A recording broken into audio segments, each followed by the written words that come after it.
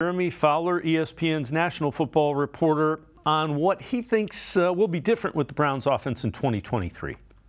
This is a very popular topic league-wide when I talk to teams about the fit between Watson and Cleveland. Do they mesh? Well, I asked somebody with the team on this, and I was told that they're going to evolve with each other, Stefanski and Watson, that Stefanski is actually eager to experiment, that he isn't put in just a box of having to play a rigid under center, two tight end set formation, that they will mix it up. They'll get it out of shotgun. They'll get it under center. They can run the quarterback off of either run, play action with all of it.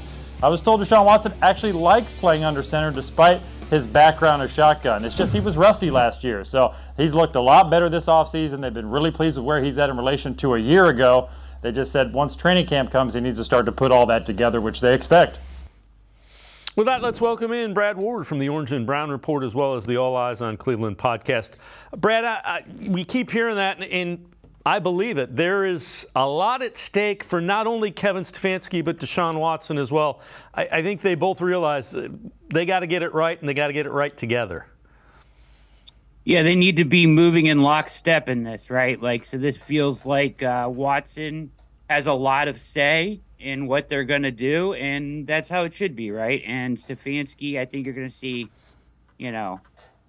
less under center. I think you'll see a lot of shotgun, a lot of gun run, a lot of pistol, a lot of 11 personnel, and a lot of creativity with personnel groupings, and more passing.